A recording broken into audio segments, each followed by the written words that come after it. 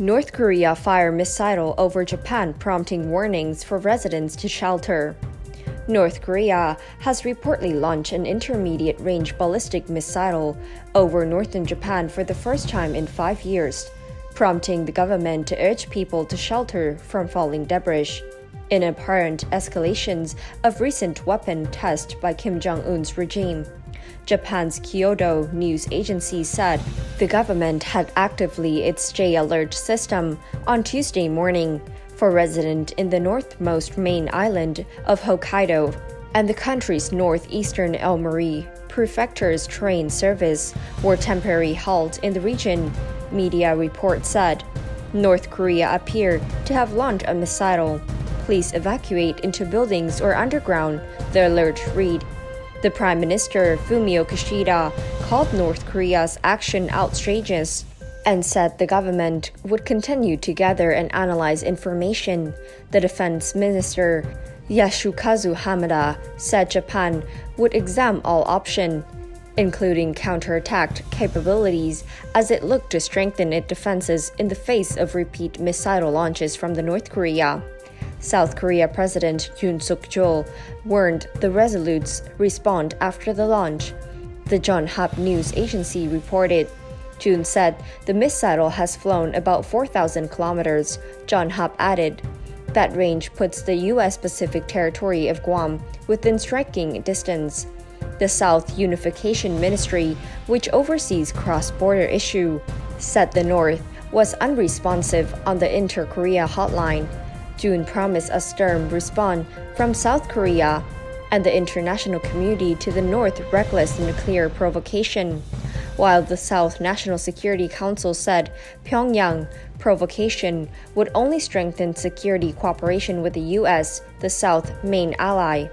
South Korea's Joint Chief of Staff said the projectile appear have been an intermediate-range ballistic missile launch from North Korea's Yangon province. It was the first time the North has sent a missile over Japanese territory since 2017. TV Asahi, citing an unnamed government source, said the missile has fallen in the sea 3,000 kilometers east of Japan at 7:44 a.m. local time after a 22-minute flight.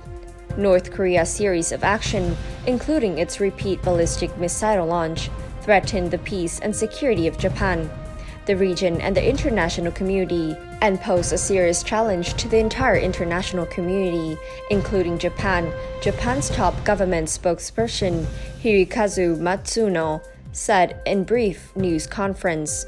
The U.S. initial response was more measured.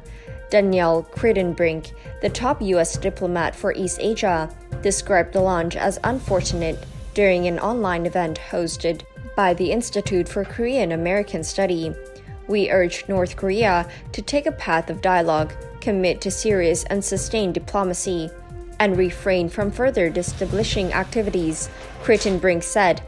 Kyodo reported Japanese Defense Ministry sources as saying the missile has flown eastward over Japan Sea, known in Korea as the East Sea, before flying over Japanese territory. There were no reports of injuries or damage to ships or aircraft. It was the 7th time North Korea had launched a missile over Japan, it added. Japan's government issued a swift rebuke, describing the launch as a threat to regional security.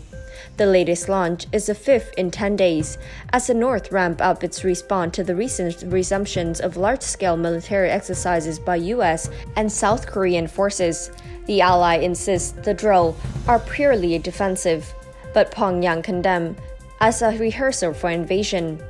Tuesday tests also come a few days after the U.S. Vice President Kamala Harris made a high-profile visit to the heavily armed border separating the two Koreas. In September 2017, millions of residents in a dozen Japanese prefectures were warned to take cover inside buildings or underground in chilling reminders that Japan is within easy striking distance of North Korean missile. A second alert confirmed that the missile, thought to be an intermediate-range Hwasong-12, has passed over without incidents and landed in the Pacific 2,000 kilometers to the east. Firing over or past Japan allows North Korea scientists to test missile under more realistic conditions, said Ankit Panda of the US-based Kangri Endowment for International Peace. Compared to the usually highly low trajectory, this allowed them to expose a long-range reentry vehicle to thermal load and atmospheric reentry stress that are most representative of the condition they'd endure in real-world use, he said. That's all for today. Thank you and goodbye.